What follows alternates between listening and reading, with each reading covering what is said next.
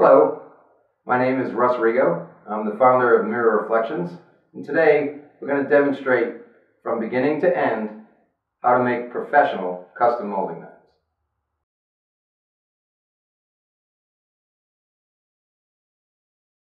Okay, today we start at the drawing board.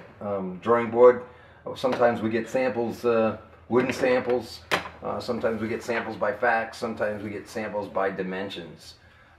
Today we're going to take a sample by fax and change it, reduce it to scale it, and see what we get from there. 2.5 by 5/8 is the finished size, so we'll go from there. Okay, we bring this picture into our CAD system. We use C.A.D. It's a European edition.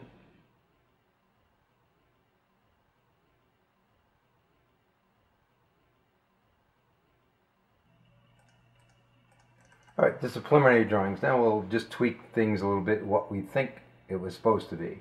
Remember, they called off no dimensions. So we just round off to the closest number. This will be 531. Okay, we got the basic foundation. So I believe this is more realistic to what the customer wanted. And then we'll name it.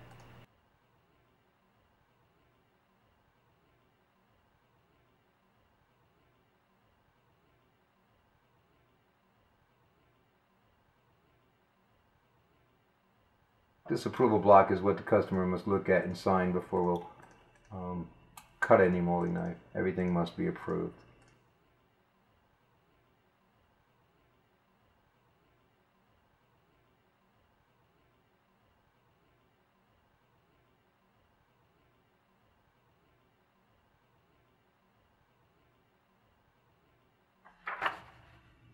This will get faxed off to the client.